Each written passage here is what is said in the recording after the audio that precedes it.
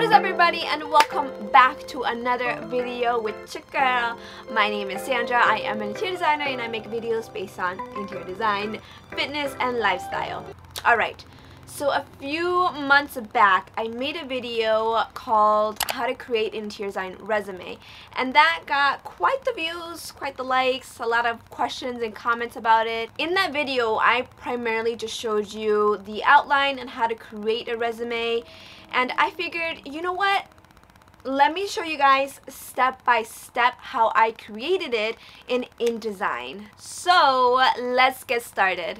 First things first, what you're going to want to do is make a folder called JPEGs, and that is where you're going to store like any images that you want to bring in your resume. So I have my headshot and these little icons I have in my resume. Just to show you guys here, that's my picture, and those are the little icons I'm going to have in my resume. So InDesign has images linked. If those links are missing, it's going to come out blurry. So it's just very important to know where these images are. Alright, so we're going to go to File, New Document, and then we are going to just have the custom selected, and then you can change the units to inches, and it just automatically goes to 8.5 by 11.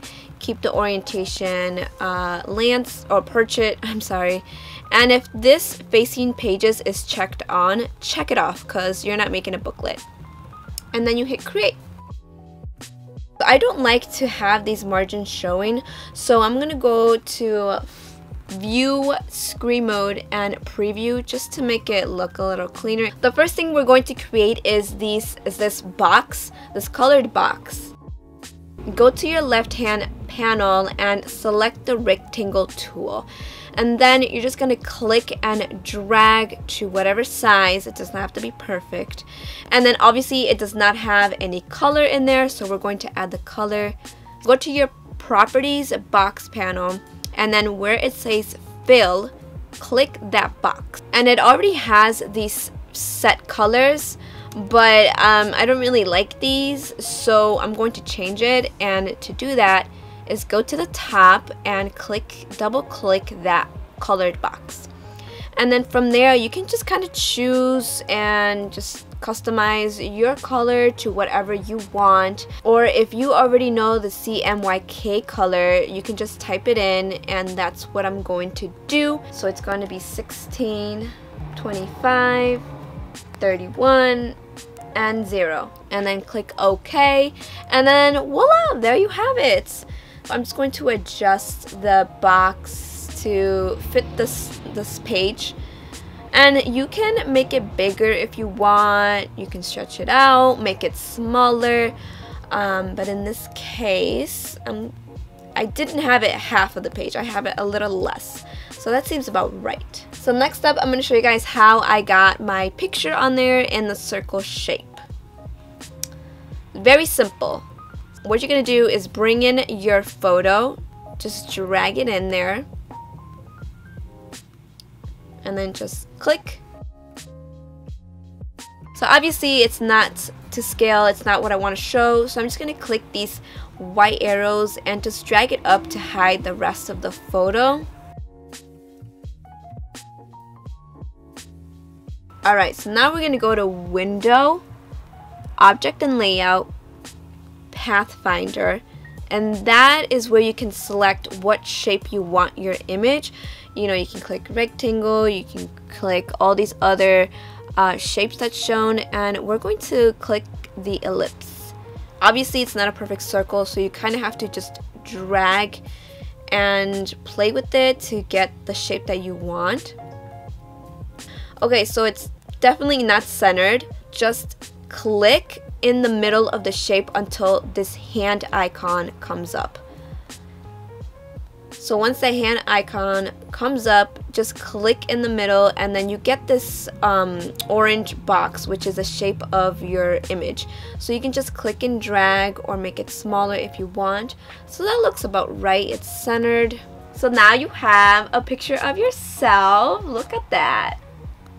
Y'all are getting pros. So next up, we are going to make the header, and I'm just gonna type my name, Sandra Chavez, and I'm gonna make the font bigger. I'm going to change the font size. So you can do that at the top or on the side over here, the properties panel. So I'm just going to make it bigger. A little bigger. Okay. So I had these all caps, so I'm going to change it to...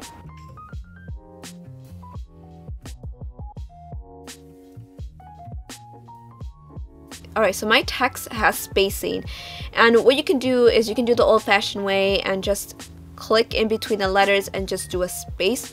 Or another way I'm going to show you guys is highlight the whole word, and on the right hand side where your properties box is, under character, there should be an icon that has like a V and an A with arrows pointing outwards, like horizontally. So you can just maximize, make the space bigger or make the space smaller, so you can just customize it to however much you want to space out your letters.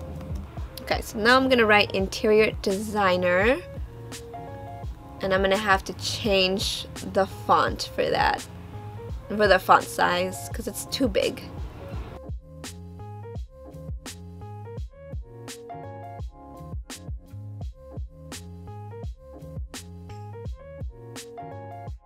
And now I'm just gonna go in and just copy and paste all of my kind of job description and bring it into InDesign. So I'm just gonna like Control C, press T, and then do Control V.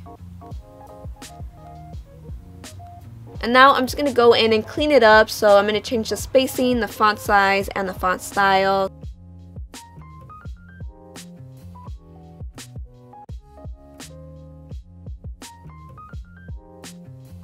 Alright, look at that, you guys, almost halfway done. Alright, so the next step is we are going to bring those little icons. So make sure when you bring an icon, there is no white background. Because if there is, I'm going to show you guys how it looks. It's going to bring the white background with it, and it's not going to look too clean. It's not going to give you the effect that you want, unless you want a white background. So you may have to do this in Photoshop, is just remove the white just to make sure that the icon is just the icon and nothing else. Alright, so we're gonna bring these in, and when you bring these in, make sure that you are not bringing it into an existing shape, otherwise it's going to be synced in there. So see how I cannot move the envelope because it's synced in there. So when you bring it in, make sure you bring it where there is like empty space, there's no text, there's no shape, otherwise it will sync in with the text too.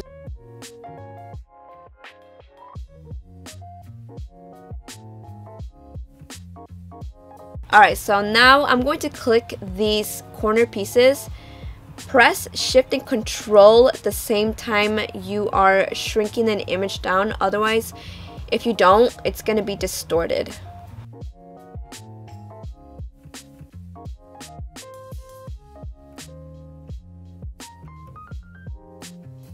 So I'm just going to shrink these icons down to the size that I like.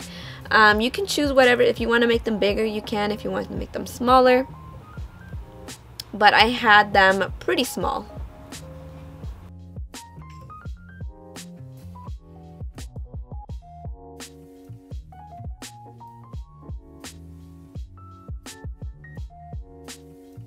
And now I'm just going to add the contact, my location, phone number, and email just individually because I want to make sure these are spaced out properly.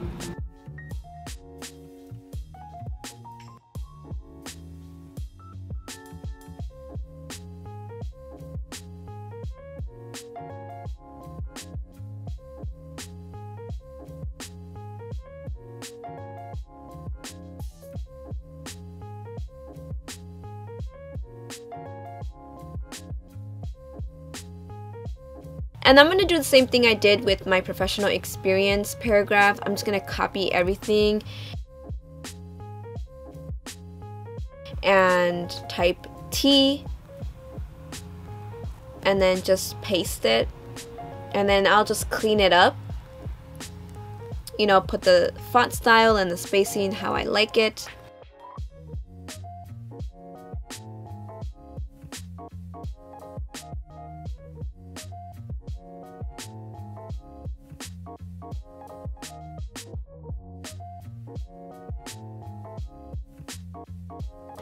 And that is it, guys. That is how I created my resume in InDesign. It was pretty easy, nothing too complicated.